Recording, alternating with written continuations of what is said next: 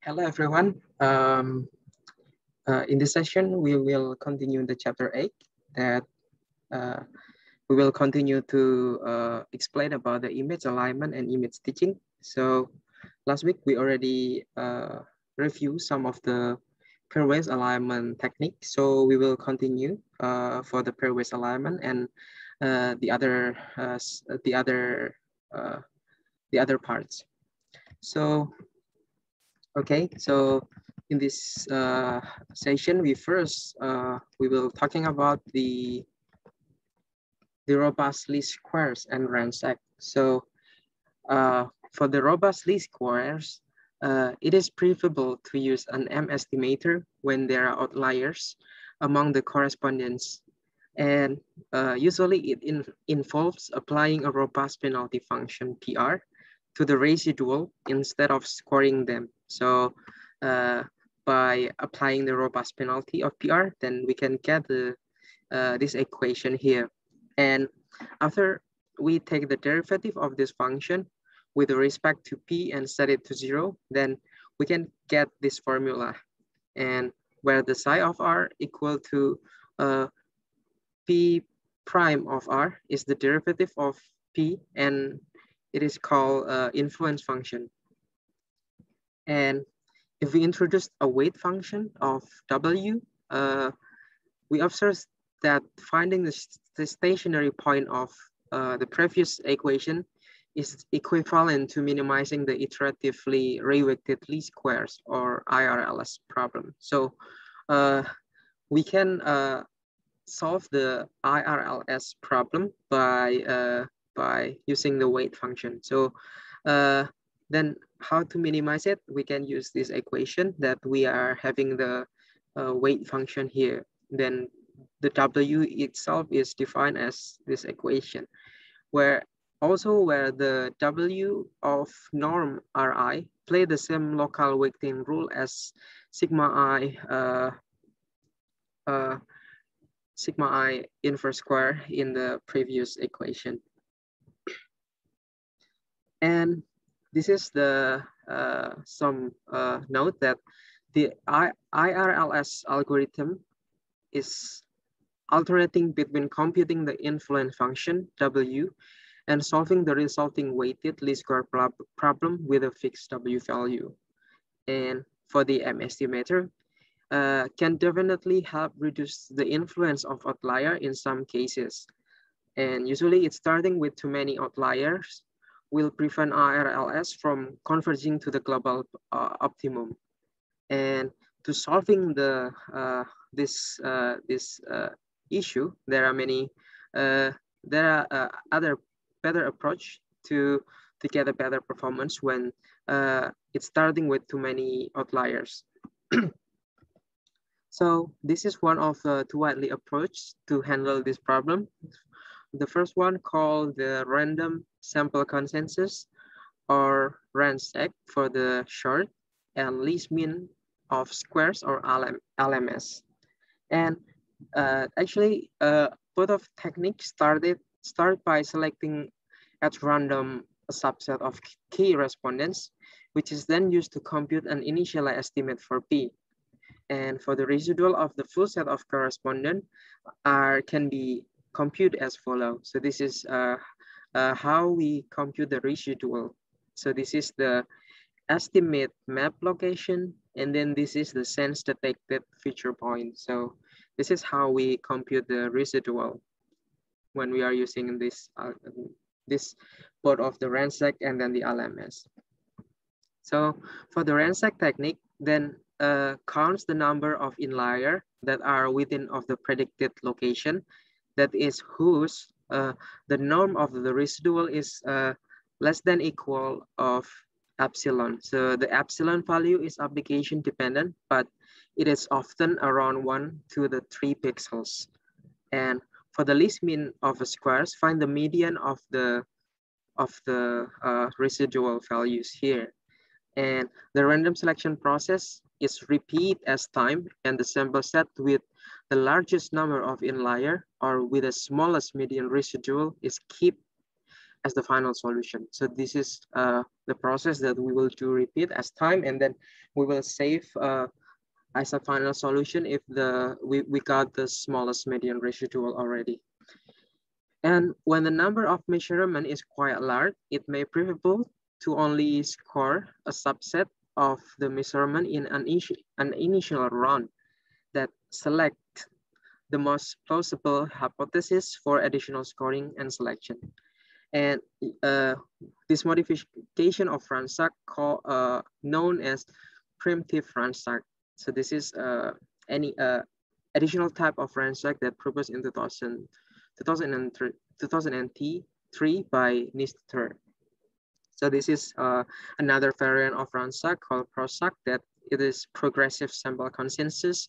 So random samples are initially added for the most confident matches, thereby speeding up the processing of finding a statistically likelihood of inlier. So this is one of the example of any type of Randstad.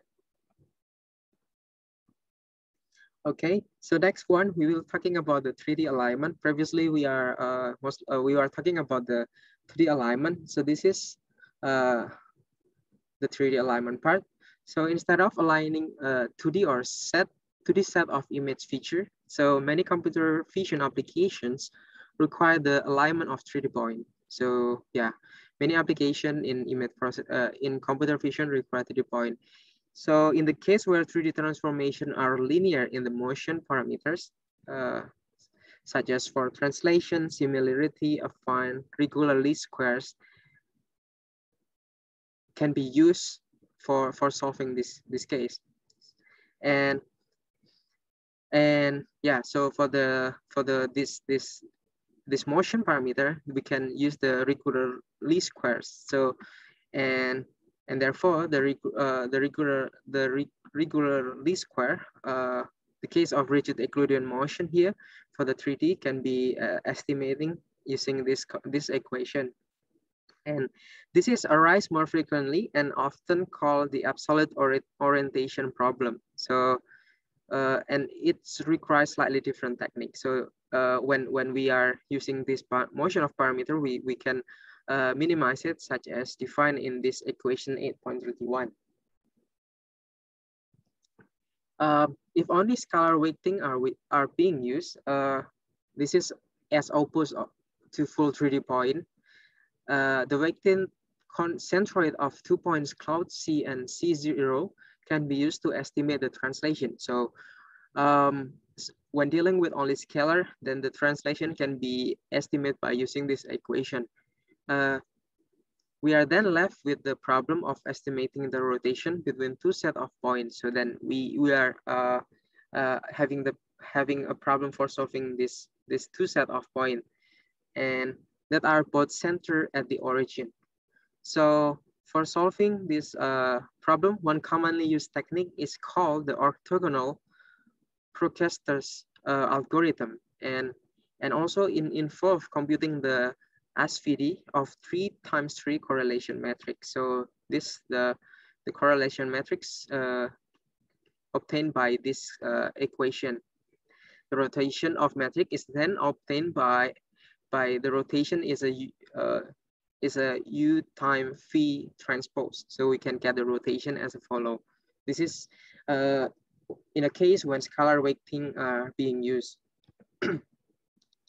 So, okay, so in the last part, we already talking about several pairwise alignment technique in both of 2D and 3D. Also, we already talk about how to robust. So the next stage, we are talking about the image stitching. So after we are doing a pairwise alignment, then we are need to do the stitching, and actually image stitching algorithm create the high resolution photo mosaic used to produce today's digital maps and satellite photos, and in current smartphone, it seems like the current standard for the camera, because by using like creating a photo mosaic, we can create like a beautiful ultra wide angle panoramas photo. And if we talk about the originate, Actually, image stitching is originated in the photogrammetry community, where they use more manually intensive methods based on the survey ground control points or manually register tie points, and have long been used to register aerial photos into large-scale photo mosaic. So this is the uh, original image stitching. And in the early technique work, by using like minimizing pixel to pixel dissimilarities, and today's algorithm, they usually extract a set of features, match them to each other. So this is as described in the previous chapter 7. So yeah, it's slightly changed the algorithm from previous algorithm with the current algorithm. So this is Price equation. What then the essential problem in image stitching? So this is the answer, that as with image alignment, we must first determine the appropriate mathematical model relating pixel coordinate in one image to pixel coordinate in another. So this is a key for doing image stitching. So we need to able to appropriately determine the mathematical model relating pixel coordinate from one image to the pixel coordinate for the other image. So then, okay, this is what we are going to learn about the image stitching, about how to appropriately mathematically a model.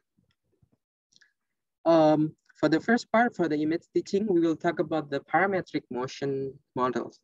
And this is the information that before we can register and align image, we need to establish the mathematical relationship that map pixel coordinate from one image to another.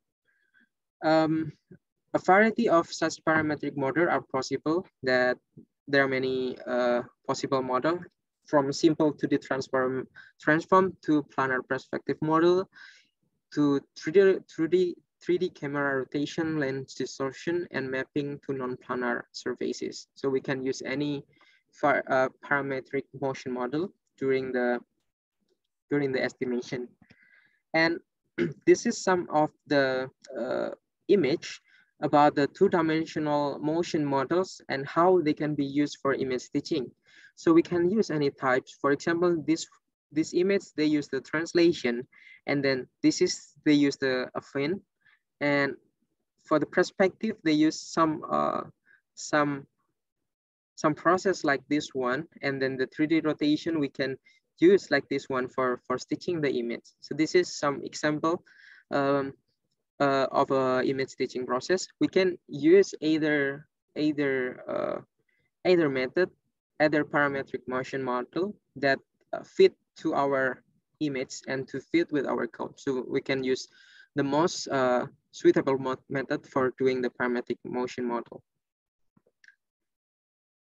So this is for the more recent stitching algorithm. They mostly first the extract feature and then match them up, often using and they often using robust techniques such as RANSAC to compute a good set of inliers. So yeah, we need to extract, and then RANSAC has been shown very good performance for a good set of inlier. And then we need to find a computation of the homography. That is the solution of the least square fitting problem given pairs of the corresponding feature. So we can compute the final computation homography as defined in this equation. And finally, we can use the iterative least square as described in the previous part for optimizing the parameters. This is one of the example from the application of the image stitching, namely whiteboard or the document scanning. The simplest image stitching application is to stitch together a number of image scans taken on a flatbed scanner. So we can stitch together and scan them on a flatbed scanner. And suppose we have a large map or a piece of child's artwork that is too large to fit on your scanner. One of the easiest way to scan the image is we take multiple scan of the document, making sure that our document is overlapped together, and by large amount.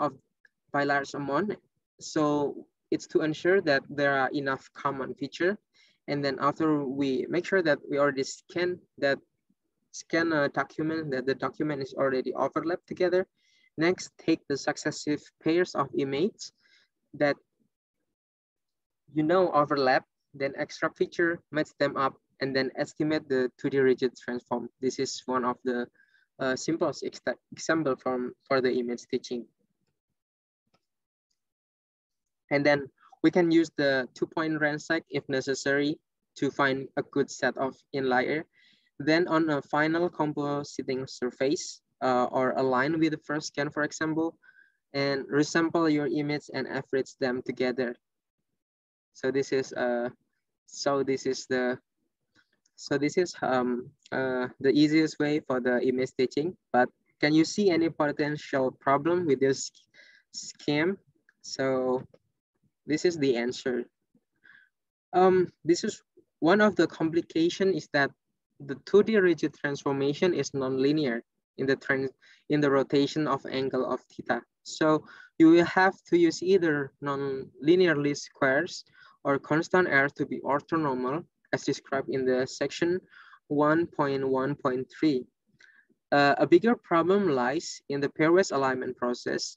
As you align more and more pairs, the solution may drift so that it's no longer globally consistent. So the align more and more pairs, then it will not globally consistent. So in this case, a simple process like what we have described before may not be optimal. So then we may need a global optimization problem when dealing with many alignment and then many pairs. Then we will talking about this global optimization procedure in the next section. So this is maybe required to further solving this issue if we have if we to align more and then have more pairs.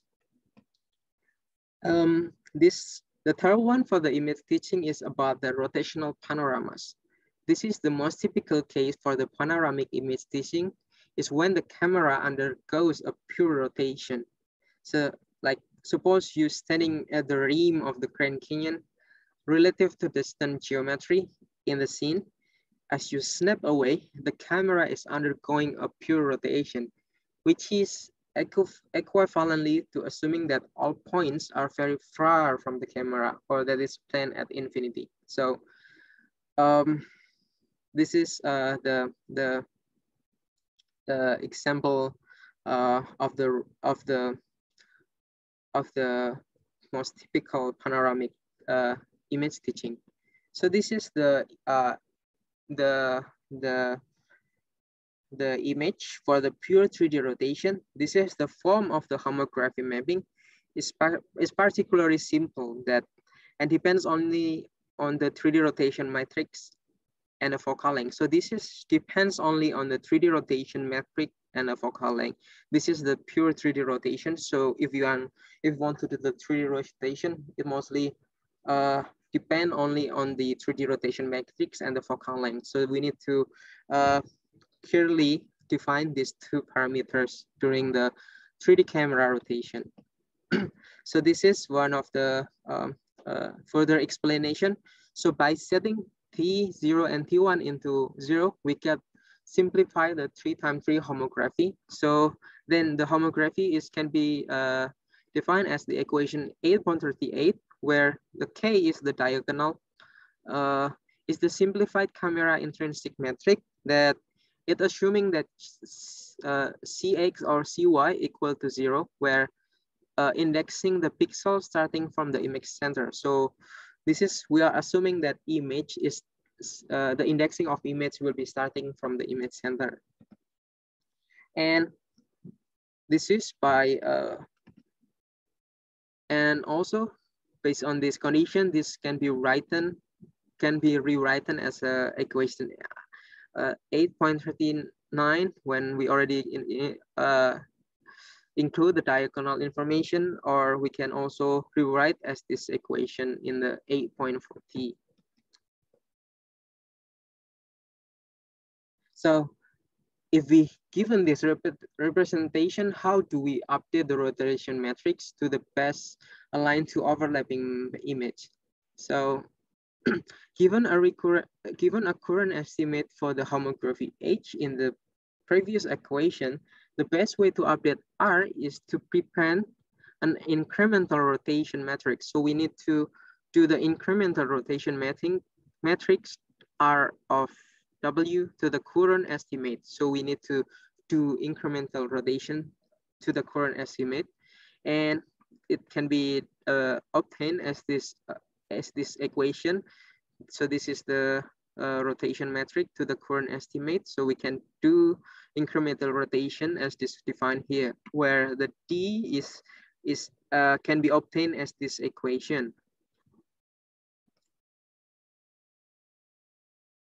So we notice that how there is no nice one-to-one correspondence between the entries in the D and the H parameters used in table 8.1 and equation 1.19, that is this equation. So we get the H based on the table 1. Therefore, we can apply the chain rule to the equation 8.24 and 8.43. So we can obtain the equation 8.44. So this is after we applying the chain rule, then we can get this equation.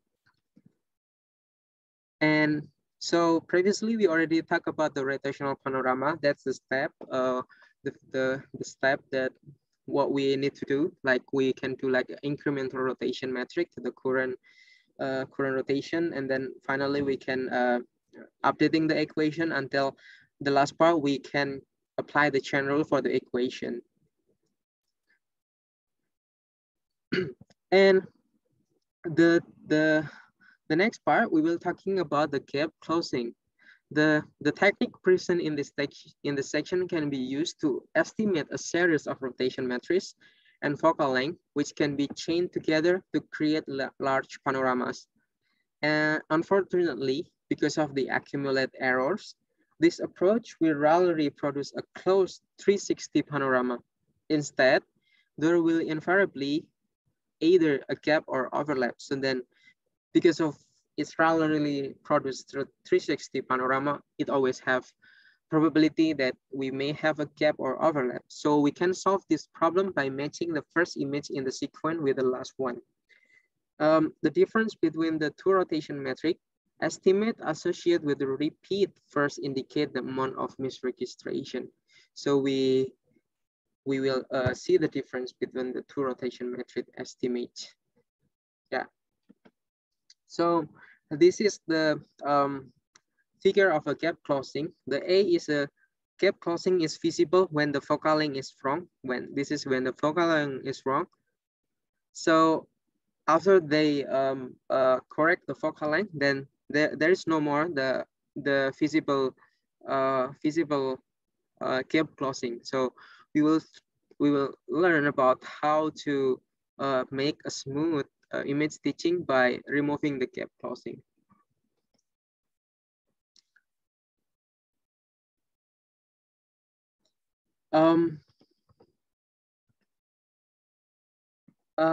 For the next part, we will talking about one of the application, which is the video summarization and compression.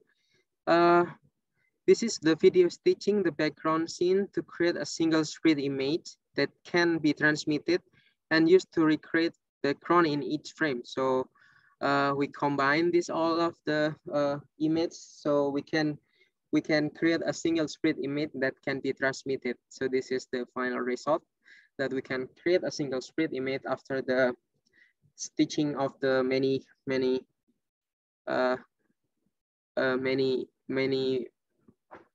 images from the video. The next part, we'll be talking about the cylindrical and then spherical coordinate.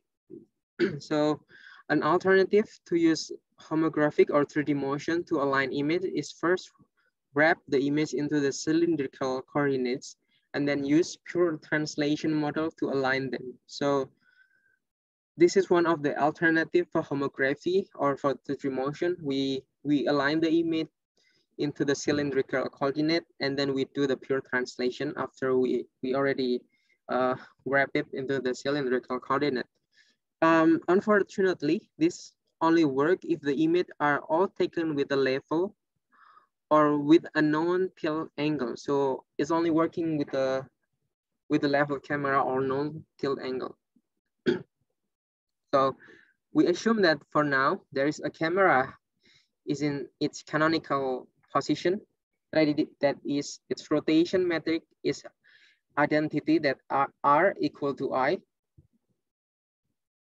so that the optical axis is aligned with the Z axis and then Y axis is aligned vertically. So the 3D ray corresponding to an X, Y pixel is therefore X, Y, and F. So yeah, so this is the corresponding that we that what we get that we got that the rotation metric is the identity, so we can get the aligned Z-axis and Y-axis also aligned vertically, so we can get the X, Y, and F.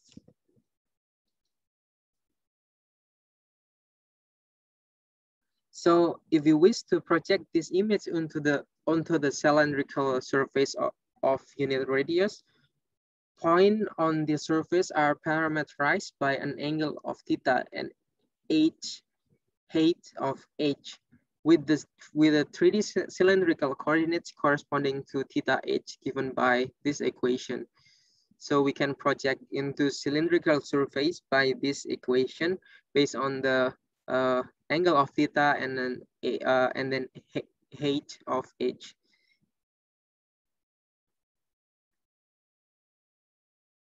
And then we can compute the formula for the wrap or map coordinate. Yeah, from this correspondent, we can compute the formula for the wrap or map coordinate.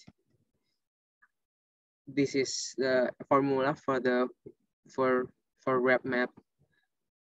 And this is where S is an arbitrary scaling factor. Sometimes we call it the radius of the cylinder that can be set to S equal to F.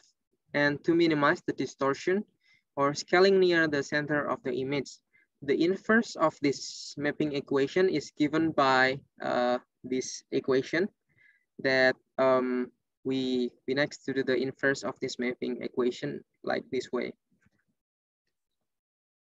So this is the example for the cylindrical that we need to wrap into cylindrical before we applying any parametric motion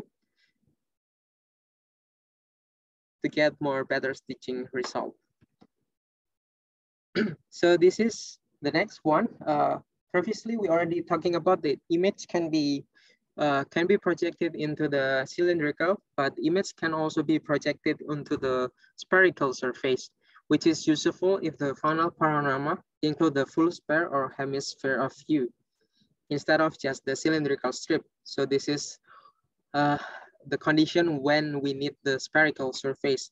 In this case, the sphere is parameterized by two angles that we parameterize by this angle, the spherical coordinate given by this equation. So we have more angle and then we can get the spherical coordinate by the equation 8.50.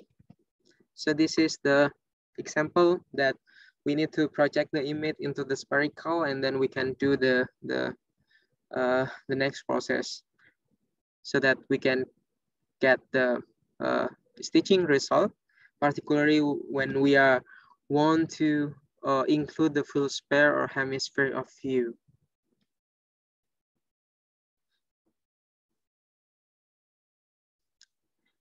As shown in the previous figure, the correspondence between the coordinate is now given by this equation. And then the inverse is given by this condition. So we first compute the correspondence between coordinate, and then we can also estimate the inverse based on this equation. This is a cylindrical panorama that for the A image is the two cylindrical web image related by horizontal translation. And then this is the part of cylindrical panorama composite from a sequence of a image. So this is part of a cylindrical panorama after composed by a sequence of an image. So this is one of the example, the result of the cylindrical panorama. So from previous part, we already talking about the image alignment. Then we are also going to talk about the global alignment. As we mentioned before, in some condition that we may need a global alignment, like what we are talking about in the white document. That when you are aligned more and more pairwise, one of the possible good solution for dealing with this condition is by using global optimization procedure. So this is the thing that we are going to explain in the section 8.3.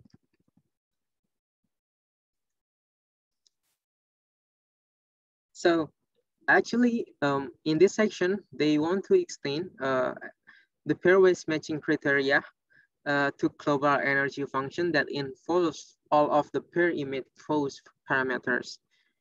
And once we have computed the global alignment, we often need to perform local adjustment, such as parallax removal to reduce double image and blurring due to the local misregistration. And finally, if we are given an unordered set of images to register, we need to discover which image go together to form one or more panoramas. So this process of panorama will be described in this section 8.3.3. So the first one, for the global alignment, we will talk about the bundle adjustment. So consider the feature-based alignment problem given in equation 8.3 and 8.2. That is the parallel LS is defined as here. For multi-image alignment, instead of having a single collection of pairwise feature correspondent of xi and x hat, we have a collection of n feature with the location of the feature point in the jth image denoted by xij, and it is scalar confidence, and denoted by cij. So each image also has shown associated pose parameter. So for the multi-alignment, we have a collection of n feature, and it has a location of the each feature point in the jth image, and it will be denoted by xij, and its scalar confidence. And its scalar confidence will be denoted by Cij. And in this section, we assume that the pose consists of rotation matrix and a focal length Fj, although formulation in terms of homography are possible. And the equation mapping a 3D point xi into a point of xij in frame J can be rewritten from equation 2.68 and 8.38 as this one. So we can rewrite the equation to mapping the xi into a point xij as here. So this is the rewriting equation here. The K is the diagonal metric, is the simplified form of the calibration metric, and the motion mapping point xij from a j into a point xik in frame K is similarly given by this one. So the the motion mapping then can be estimating by this equation.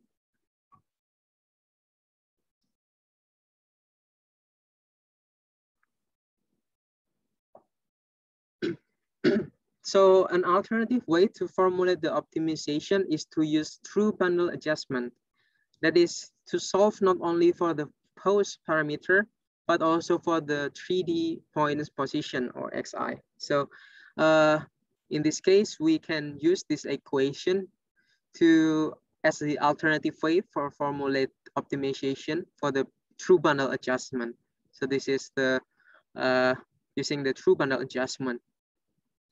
And an alternative formulation is to minimize the 3D error, 3D projected ray direction. And this is for the bundle adjustment for 2D. And this is the bundle adjustment for the 3D. And for the 3D, the XTL here is given by the second half of this one of the equation 8.59. So we can use bundle adjustment either for 2D or 3D. And if we eliminate the 3D rays xi, we can derive a pairwise energy formulate in 3D ray space. And then we can get this equation if we want to eliminate the 3D rays of xi. So the next one, we talk about the parallax removal. So once we have optimized the global orientation and focal lengths of our cameras, we may find that the images are still not perfectly aligned. That is, the resulting still looks blurry or ghosted in some places. This can be caused by a variety of factors, including unmodeled radial distortion, 3D parallax, such as failure to rotate the camera around its front nodal point, small scene motion such as waving through branches, and large scale motion such as people moving in and out of a picture. So this is the sum of a factor which may removing into ghosted or blurry image. So the 3D parallax can be handled by doing a full 3D bundle adjustment, that is replacing the projection, with model camera translation. The 3D position of the match feature point and camera can then be simultaneously recovered, although this can be significantly more expensive than parallax-free image registration. And once the 3D structure has been recovered, the scene could, in theory, be projected to a single viewpoint that contains no parallax. So this is one of the example of the deghosting a mosaic with motion parallax. This is composite with a parallax, and this is after a single deghosting step. And then this one after multiple steps. So in this case, the image looks more sharp because we already removed the deghosting.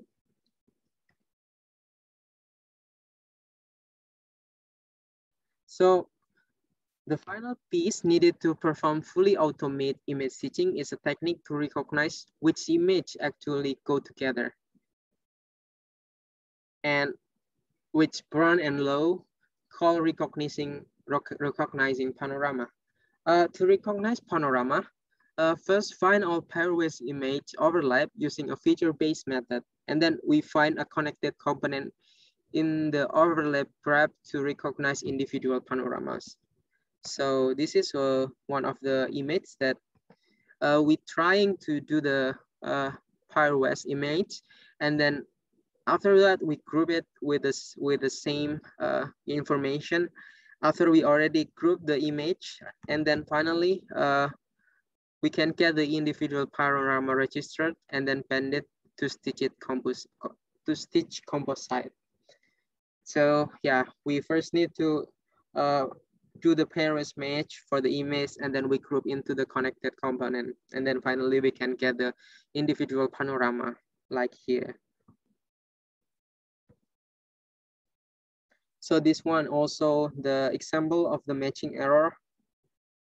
The accidental matching of several features can lead to match between pairs of image that do not accurately overlap. So it may not accurately overlap. So that's why we need to matching the error.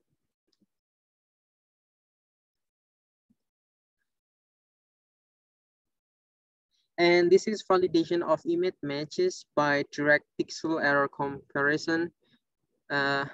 Can fail when the scene contain moving objects. So when we are having the moving object, it may resulting in a failed result because a moving object is will resulting into different positions. So when we stitch the image, it will be affect the final result. In the last part, we already talking about the pairwise image stitching and then the global alignment. And finally, we will talking about the last part about the compositing. Once we have registered all of the images with respect to each other, we need to decide how to produce the final stitch mosaic image. Usually this involves selecting a final compositing surface, such as flat, cylindrical, spherical, and view. And it also involves selecting which pixel contribute to the final composite and how to optimally blend this pixel to minimize visible seam, blur, and deghosting, blur and ghosting. So this is the goal of the compositing, that we want to get a good representation of image by doing like a final touch after we do some previous steps. So for the first compositing is about the choosing of compositing surface. So the first choice to be made is how to represent the final image. If only a few images are stitched together, a natural approach is to select one of the images as a reference and then wrap all of the other image into its reference coordinate system. And the resulting composite is sometimes called a flat panorama, since the projection onto the final surface is still a perspective projection, and hence strike lines remain straight, which is often a desirable attribute. For a larger field of view, however, we cannot maintain a flat representation without excessively stretching pixels near the border of the image.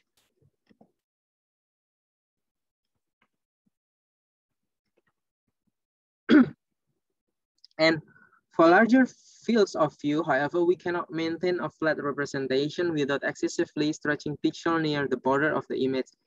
The usual choice for compositing the larger panorama is to use like cylindrical and spherical, that we project the image into the cylindrical and the spherical before we do the parameterization. And in fact, any surface used for environment mapping in computer graphics can be used, including a cube map, which represent the full viewing sphere with a 6 square face of a cube. So we can also use a cube map to represent the full viewing sphere with a 6 square face of a cube.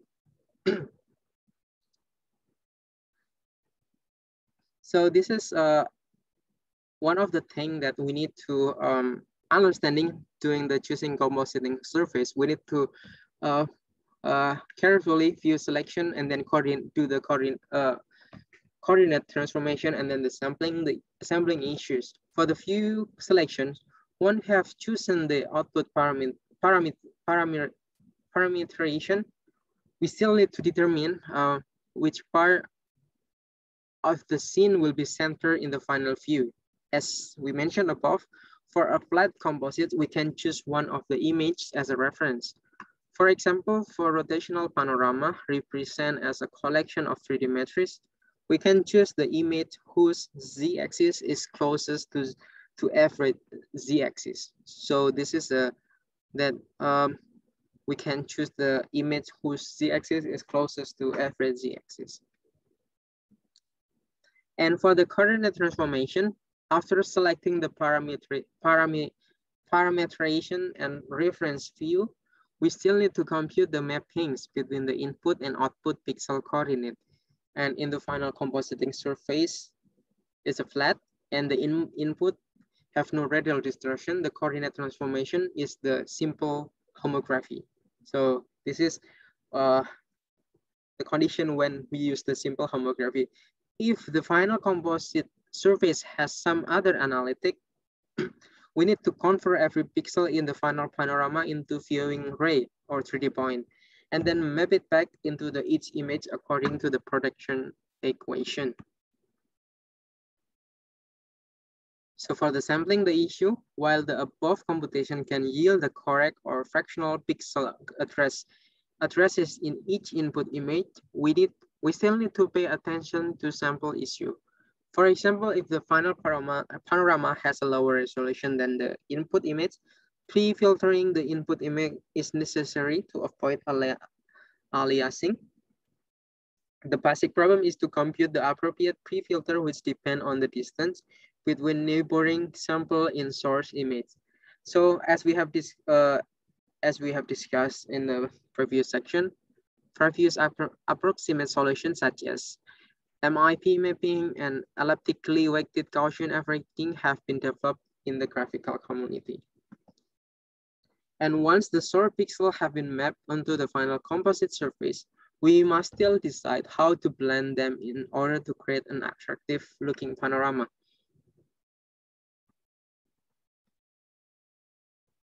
If all of the images are in a perfect registration and identically exposed, this is a problem. That is, any pixel or combination will do.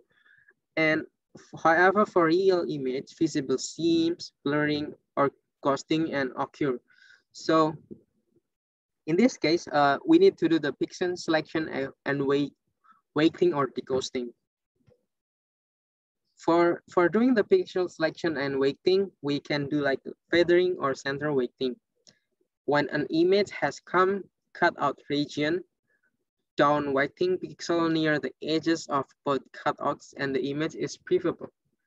And this can be done by computing a distance map or crossfire transform by this equation where each valid pixel is tagged with its Euclidean distance to the nearest invalid pixel.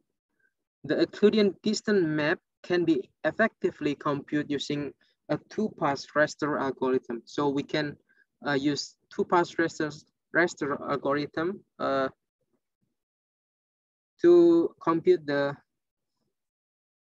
Euclidean distance map. And the simplest way to create the final composite is to simply take an average value at each pixel as defined in this equation, where I till here are the red resample image and W is 1 at the valid pixel and 0 for the invalid condition. And one computer graphic hardware on a computer graphic hardware, this kind of summation can be performed in accumulative buffer. So we can perform accumulative cover on a computer graphic hardware. So this is image for the image deghosting, and in the here, after we are doing like a deghosting here, we finally get the better representation like we get in this figure. So this is the additional information that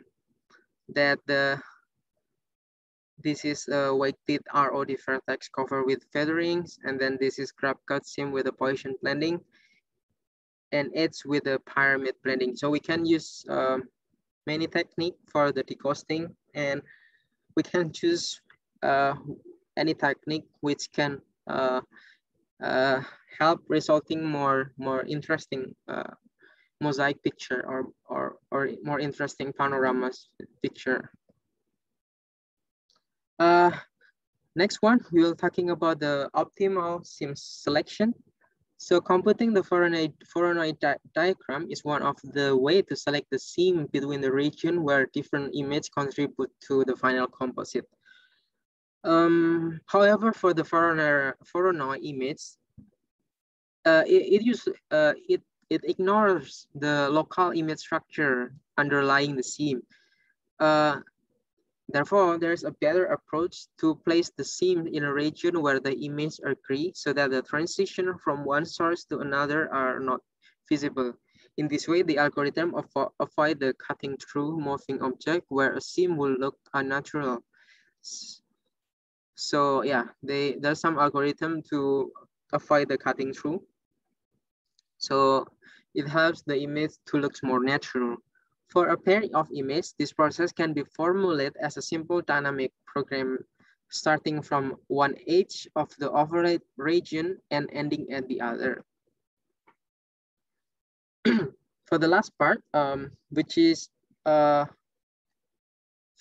montage, while image staging is normally used to composite partially overlap photograph, it can also be used to composite repeat shoots of a scene that with the aim of obtaining the best possible composition and appearance of each element.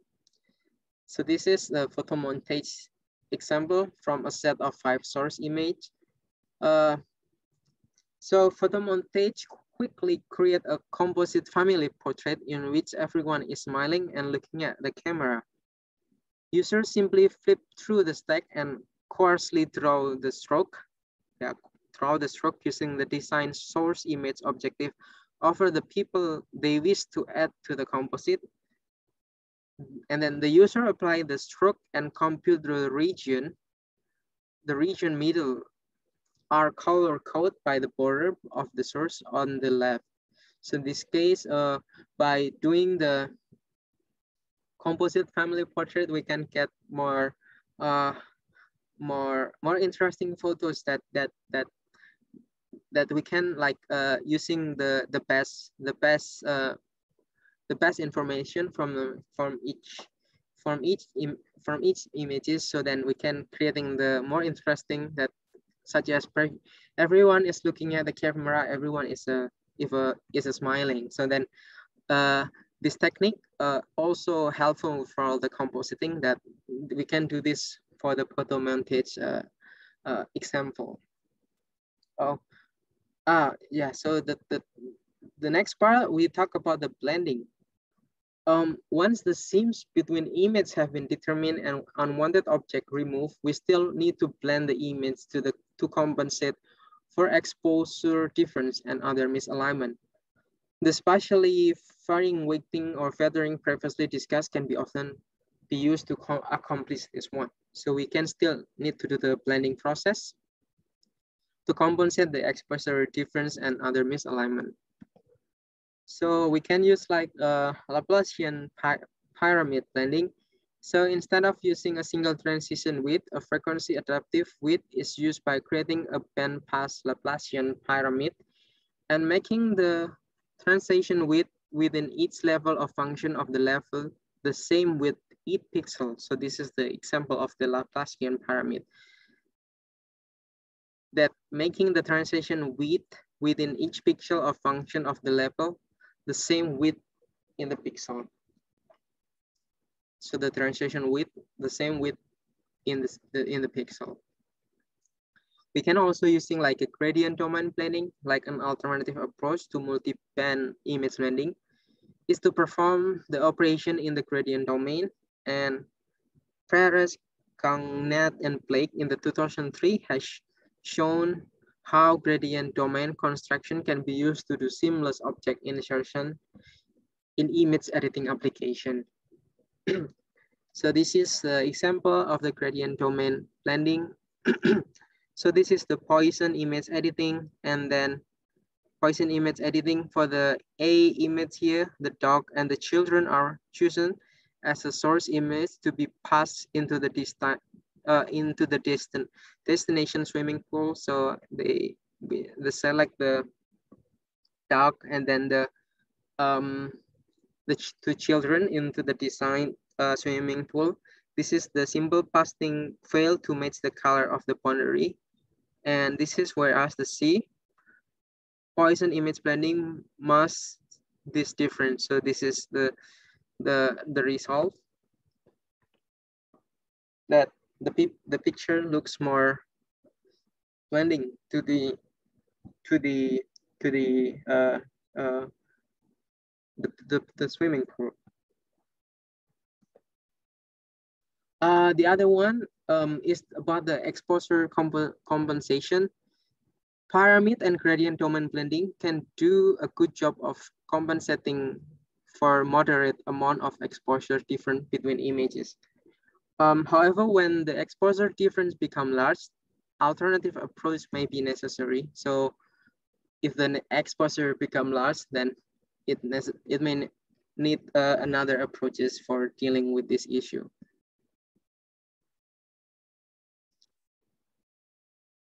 So these